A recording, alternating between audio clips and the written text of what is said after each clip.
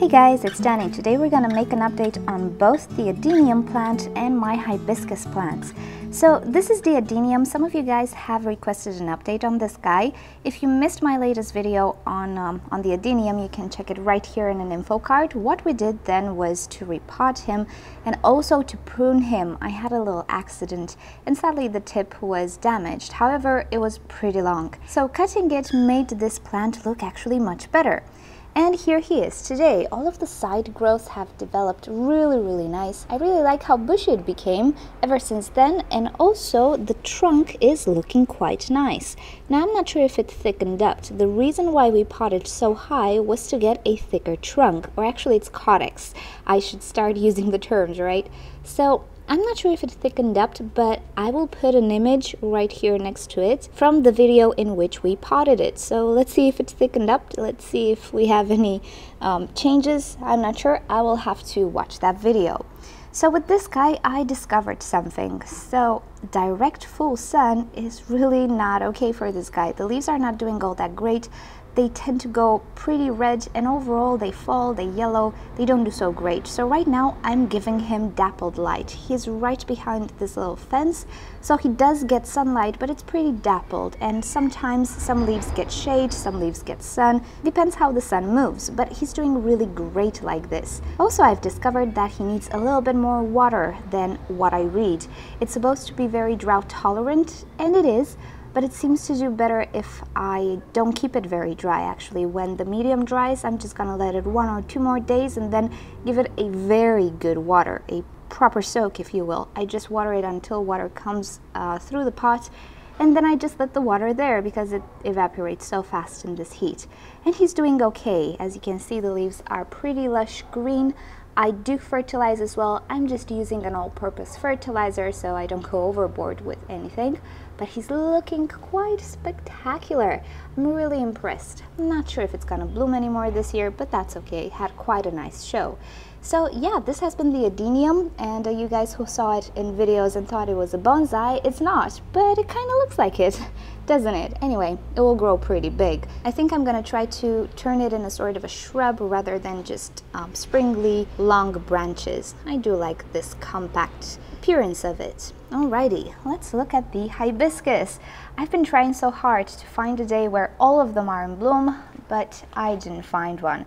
However, they are doing quite well. So a few leaves at the bottom shed, that's okay, that's pretty normal. Everything otherwise looks okay apart from this guy. Now he had an attack from a white fly, and apparently white flies deposit larvae inside the buds. So some of the buds dropped, and until I noticed it, it kind of affected the new growth. Some new buds, as you can see right here. However, I've been spraying it with SB Plant Invigorator. I have it here. Yeah, this thing. And it seems to do the job. It's an organic type of insecticide or insecticidal soap. Not sure exactly, but many of the blooms, or actually the buds, have opened, so he's doing okay. And in the back there we have a hibiscus that I purchased without being in bloom. I presumed it's different from the ones that I have because I saw a spent flower. And in the meantime, it did bloom. I'm gonna show you some photos, and it really is different from all the others. It's really pretty. I'm in love with hibiscus, you guys. And I cannot wait for these guys to be a little bit bushy after I trim them. So yeah, in my mind, it should look really pretty. So this is the first container, and this is the second container. And we have one in bloom, and hopefully you can see the size of this bloom. It's pretty humongous, and I absolutely love the color. This is my favorite actually.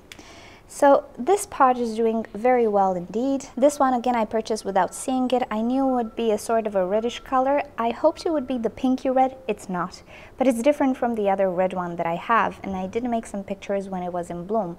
It's a gorgeous red actually. The flower is not as big as the other one, but the red is a sort of a orangish red that simply cannot be captured on camera. It's just so saturated and pigmented that I simply cannot get the color on camera. However, it is lovely. So this one got some white flies as well, and it lost some buds, but again, I'm spraying every morning the buds and the tips that are growing with that SB plant invigorator, and it kind of seems to work. I'm not sure exactly if it's the liquid that they don't like or the actual substance inside. It's supposed to be good against whitefly. However, it is working, so I'm happy with it.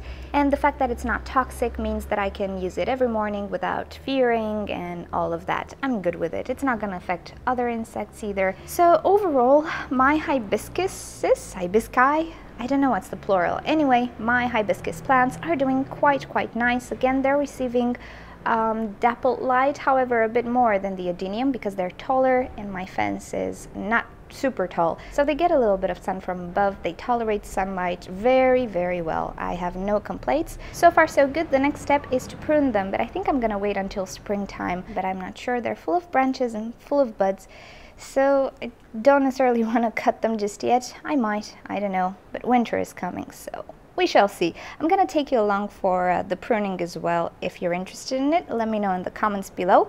So this has been the update. Hope you enjoyed it. Don't forget to check the description for links on the adenium and also links on the hibiscus. We repotted them as well, so if you'd like to see that video and how I went about it, you can check the description below. So alrighty guys, thank you for watching. If you'd like to watch more plants and orchid videos from me, simply subscribe to my channel. I post on a regular basis. Feel free to leave me comments down below if you have questions or suggestions for videos. And if you ever want to send me a letter, do so at the address you see right here or in the description below. Choose an option on the screen if you like to be directed to orchidnature.com or watch another orchid video. Thank you for joining. I'll see you all next time. Bye!